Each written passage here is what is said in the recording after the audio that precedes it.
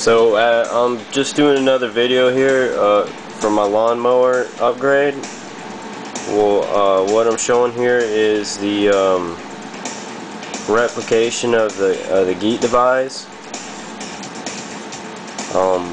I guess I'll go ahead and explain it before I Teflon it and put it all together, because then I won't be able to show all the parts. Here is the outer tube, and this was really easy to put together. I just got it and put the two T's on there from the hardware store.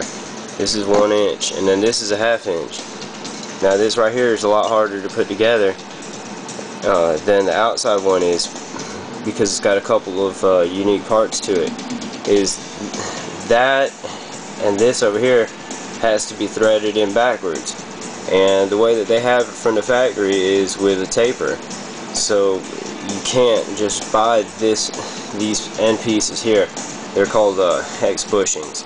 You can't just buy them at the store and just thread this piece, this 1/2 inch nipple, just right on in, because it won't work. You have to turn them around backwards and use a tap. It's a 1/2 by 14 MPT tap, and that way then these will then screw onto here. I didn't do anything special to it besides I took my file and I just kind of cleaned it up, gave it a nice little edge on it. Also, I had to cut, I don't remember how long it was, but I had to make it fit exact, and I ended up having to cut off 1 inch off of this end right here and rethread right here. At Home Depot, I had them cut it off and rethread it. It only took them about 5-10 minutes to do the whole thing.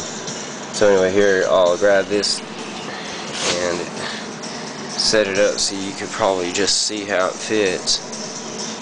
Take this one here, and it just slides down on in there.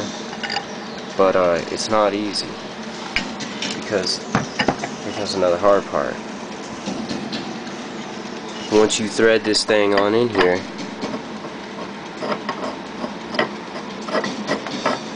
and you'll be able to see what I'm talking about.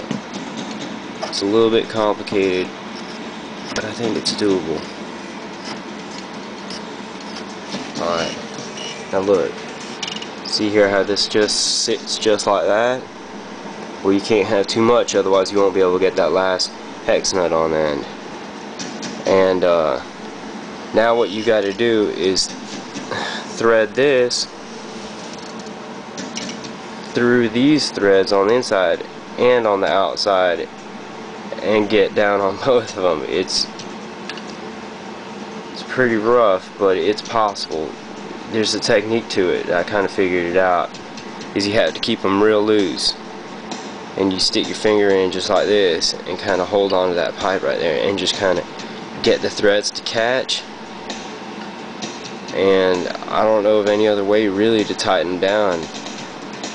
There's no way to grab a hold of it or anything.